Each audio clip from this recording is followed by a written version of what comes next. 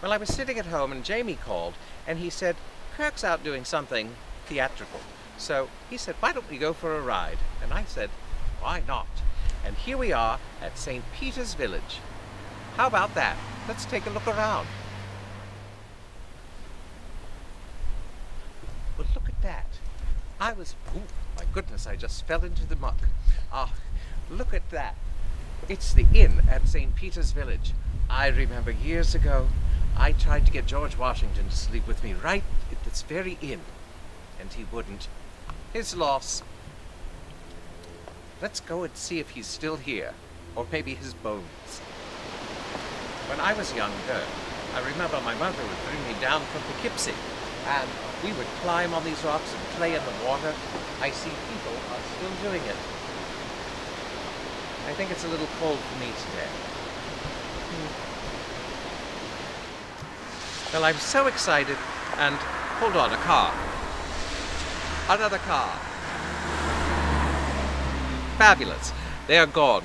Now, Jamie has always told me he would love to live in a little tiny house, and I've always poo-pooed the idea, thinking I needed my space. But I have seen now this wonderful tiny house, and I am a convert.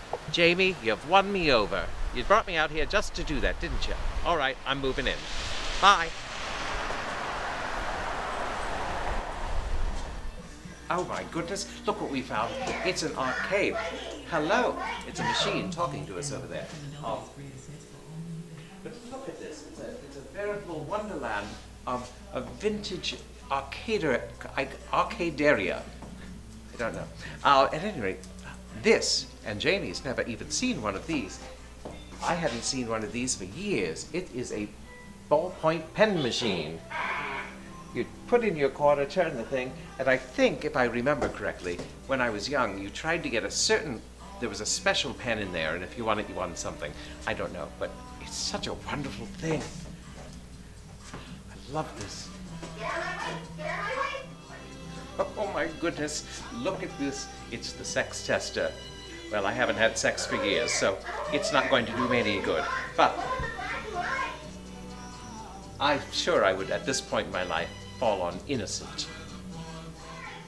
And here we are in this wonderful wonderland of vintage arcade machines, things I haven't seen since I was a young lady, and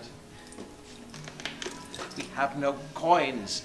This is the problem with becoming a credit card society. You don't carry any coins. I have everything in my purse, but I can't play any of these. And there's a dime machine over there, a dime pinball machine. And this was one of my favorites, shuffleboard bowling. Ah well, I guess this just gives us another reason to come back to this wonderful arcade with money, real money. On we go.